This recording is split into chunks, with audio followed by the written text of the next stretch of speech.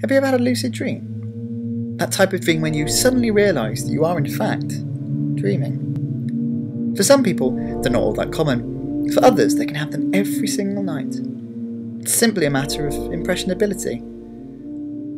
Some cannot see their ethereal worlds as false until they wake up. For others, creating and perceiving their world can lead to a mistake, something that can never happen in reality, which leads to the revelation that what they're witnessing is in fact false.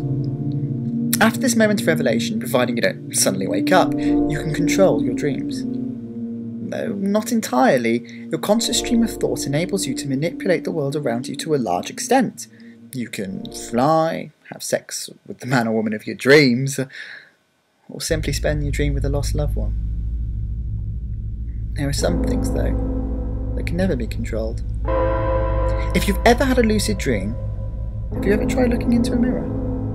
It sounds like a cliché is on the way, but I am being serious. Your brain cannot both simultaneously perceive and create replicated images.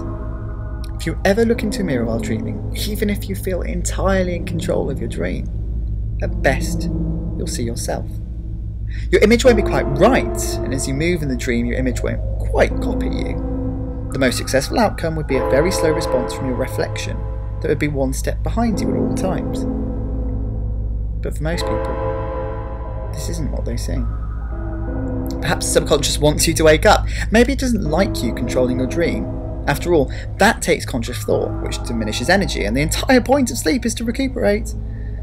So in an effort to awaken you from your slumber, it will often show you something horrible and frightening. Worst of all, like any nightmare, your subconscious knows your darkest fear and your most hideous fantasy. On looking in the mirror, you might be hoping not to see something terrible. You'll approach the mirror and hope to see nothing but your simple reflection. But after hearing this, you'll be anticipating it. I don't need to know your darkest fear, because your subconscious will present it to you. You don't believe any of this? Try it. Go to sleep and realise you're dreaming. Create a mirror and look into it.